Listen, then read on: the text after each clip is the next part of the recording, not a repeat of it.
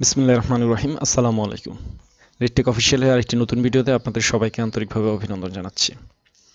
আজকের ভিডিওতে আমরা এসইও কমপ্লিট যে আমরা সিরিজটা ভিডিওটা শুরু করেছি সেই সিরিজ ভিডিওর আজকে এটা থার্ড ভিডিও। তো আজকে আমরা জানবো হচ্ছে এসইও কত প্রকার বা কত প্রকার এসইও প্র্যাকটিস করা হয় ওয়েবের ভিতরে। বিভিন্ন ব্লগার এবং ওয়েবমাস্টাররা কত প্রকার এসইও প্র্যাকটিস করে থাকে সেই বিষয়টা জানবো। অর্থাৎ আজকের ভিডিও টপিক হচ্ছে টাইপস অফ এসইও। সো আজকে আমরা জানবো হচ্ছে টাইপস অফ এসইও বা এসইও কত প্রকার কি কি। তো ইতিপূর্বে আমরা জেনেছি যে সার্চ ইঞ্জিন অপটিমাইজেশন কি। প্রিভিয়াস যদি দুইটা ভিডিও আপনারা যারা দেখেননি তারা কাইন্ডলি দেখে আসবেন। তো সেখানে আমরা আলোচনা করেছি যে সার্চ ইঞ্জিন অপটিমাইজেশন কি এবং সারা বিশ্বের জনপ্রিয় 10টি সার্চ ইঞ্জিন সম্পর্কে আমরা কিছু ধারণা আপনাদের দেওয়ার চেষ্টা করেছি। আর আজকে আমরা আলোচনা করব হচ্ছে এসইওর প্রকারভেদ বা এসইও কত প্রকার এই বিষয়টা নিয়ে, বা কত প্রকার এসইও প্র্যাকটিস করা হয়। তো এসইও আসলে অনেক ধরনের এসইও প্র্যাকটিসই ওয়েবের ভিতর দেখা যায়। তার ভিতরে সবচাইতে 4টা এসইও প্র্যাকটিস সবচাইতে বেশি দেখা যায়। তো সেই 4টা এসইও প্র্যাকটিসটা কি সেটা আমরা একটু জেনে নিই চলুন।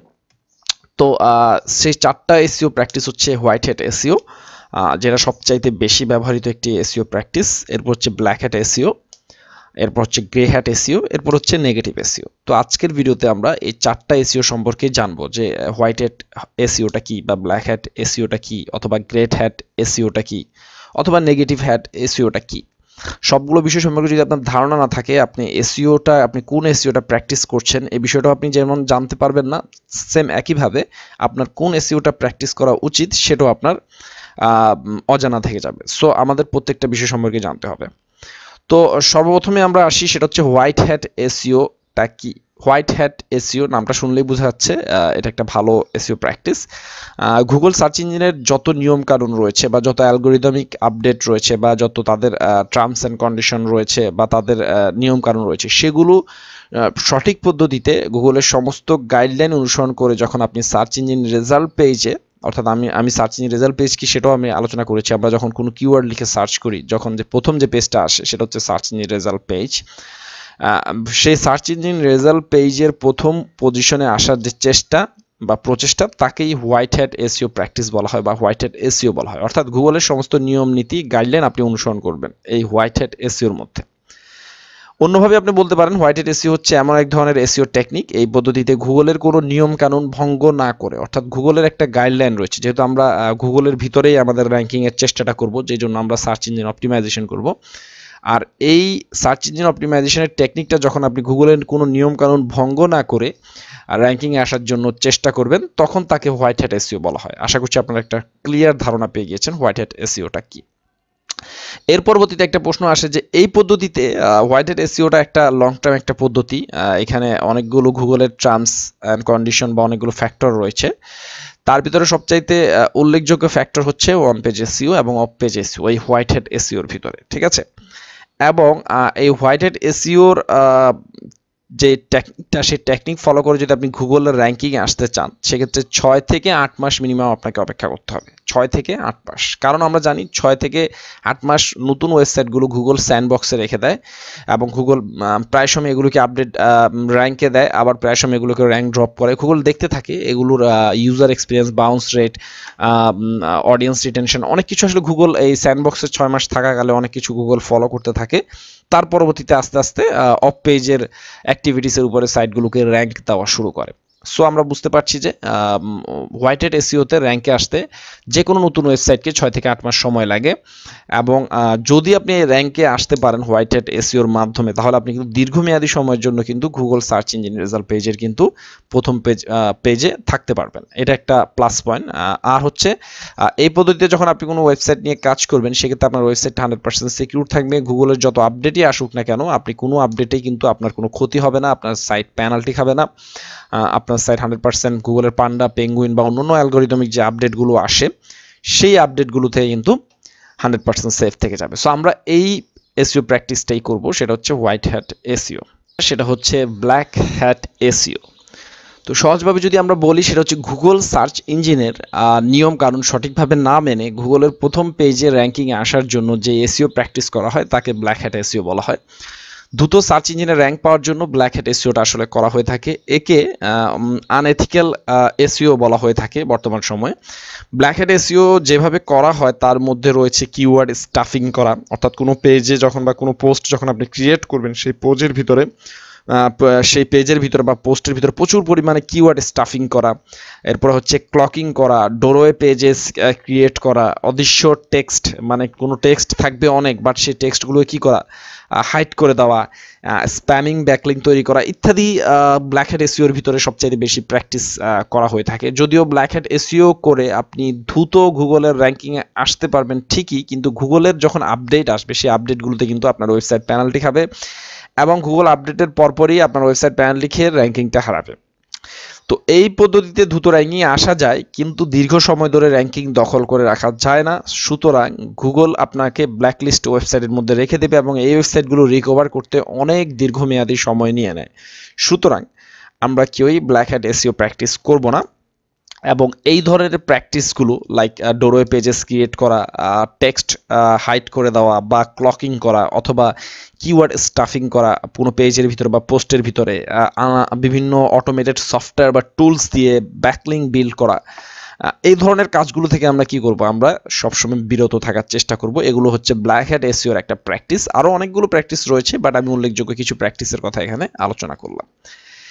এবার আসা যাক গ্রে হ্যাট এসইওটা কি। গ্রে হ্যাট এসইও হচ্ছে এমন এক ধরনের এসইও প্র্যাকটিস যেখানে হোয়াইট হ্যাট এসইও এবং ব্ল্যাক হ্যাট এসইওর সংমিশ্রণ করে র্যাঙ্কিংয়ে আসার চেষ্টা করা হয়।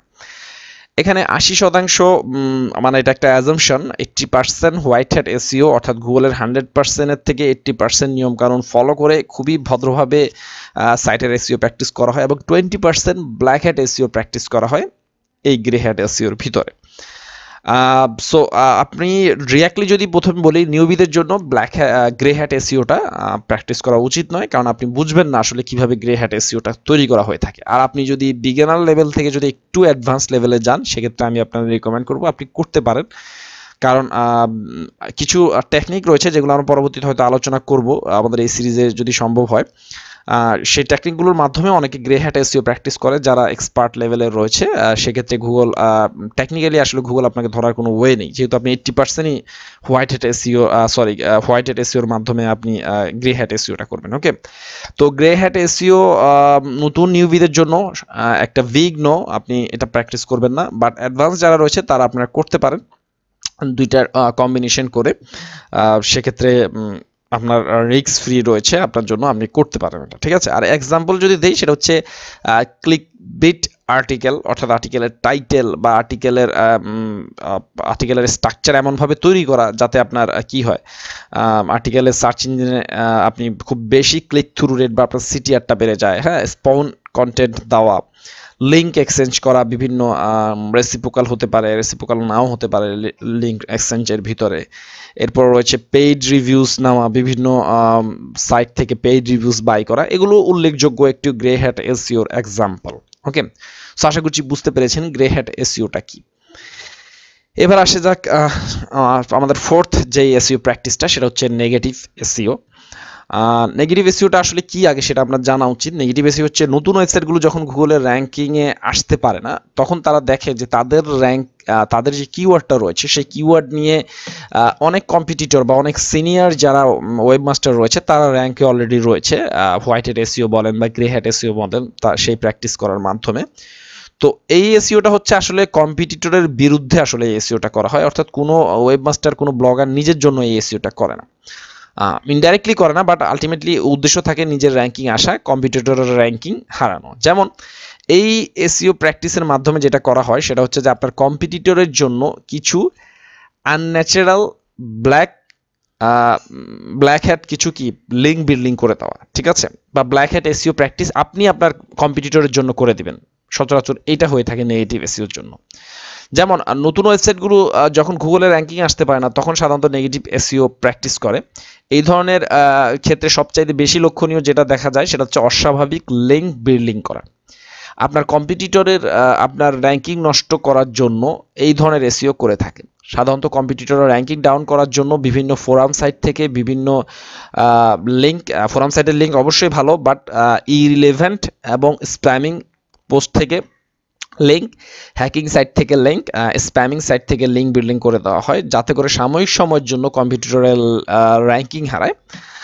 যদিও কম্পিটিটর বুঝতে পারে যে কেউ একজন তার হয়ে তার সাইটের জন্য আনলিমিটেড ব্যাকলিঙ্ক ক্রিয়েট করে দিচ্ছে, যেটা তার র্যাঙ্কিং ড্রপ করছে বা তার গুগলের আপডেট এসে পড়ছে, সো সে ওয়েবমাস্টার থেকে সেই ইরিলেভেন্ট লিঙ্কগুলোকে ডিসঅ্যাভো করে দেবে বা সেই লিঙ্কগুলোকে রিমুভ করে দেবে। ওকে, আর এই নেগেটিভ এসইওর ভিতরে সবচেয়ে বেশি যে প্র্যাকটিসটা হয় সেটা হচ্ছে বিল্ডিং এ unnatural links, posting negative reviews, অর্থাৎ বিভিন্ন ফেক স্প্যামিং সাইটগুলোতে আপনার নামের নেগেটিভ রিভিউসগুলো তৈরি করা হয় যাতে আপনার রেপুটেশন নষ্ট হয়। এরপর হচ্ছে বিভিন্ন হ্যাকিং ওয়েবসাইটগুলো থেকে বিভিন্ন যেগুলো গুগলে আসলে সাপোর্ট করে না, গুগলের যেগুলো টার্মস অ্যান্ড কন্ডিশনে নেই, সেই ধরনের সাইট থেকে আপনার জন্য ইরিলেভেন্ট কি করে দেওয়া, লিঙ্ক বিল্ডিং করে দেওয়াটাই আসলে নেগেটিভ এসইওতে প্র্যাকটিস করা। সো নেগেটিভ এসইওটা হচ্ছে এমন একটা প্র্যাকটিস আপনার কম্পিটিটরের জন্য আপনি করবেন।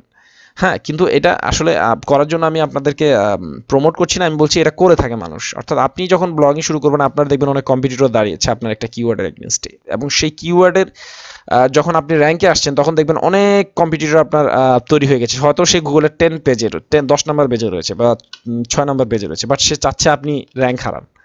এরকম অনেকেই করে থাকে, যদিও এই প্র্যাকটিসটা মোটেই একটা ভালো প্র্যাকটিস না।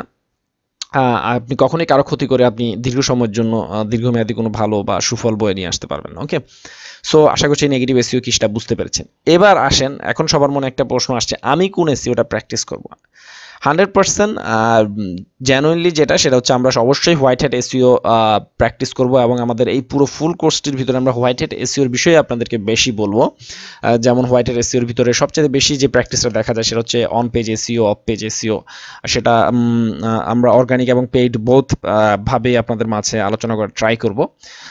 আর আপনি যখন একটু নিজেকে একটু অ্যাডভান্স মনে করবেন, যে অর্থাৎ আপনি হোয়াইট হ্যাট এসইও কমপ্লিটলি বুঝে গিয়েছেন বা আপনি প্র্যাকটিস করতে পারছেন, তো সেক্ষেত্রে আমি আপনাদের সাজেশন দেবো আপনারা গ্রে হ্যাট এসইও একটু ফলো করতে পারেন। কিছু বিষয় রয়েছে গ্রে হ্যাট এসইও যেটা ভালো, যেটা করতে পারেন, কোনো সমস্যা নেই।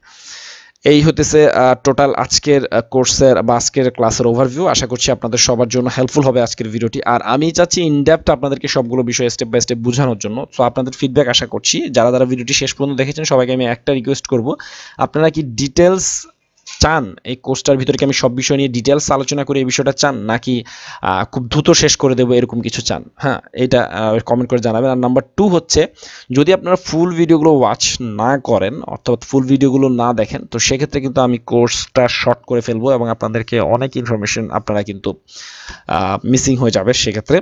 সো আমি রিকোয়েস্ট করবো আপনারা যখনই কোনো ভিডিও অনিয়ে যাবে সেই ভিডিওটা ফুল ওয়াচ করার ট্রাই করবেন, ভিডিওতে লাইক করবেন, এঙ্গেজমেন্ট রাখার ট্রাই করবেন, সেক্ষেত্রে আমি মোটিভেট হব।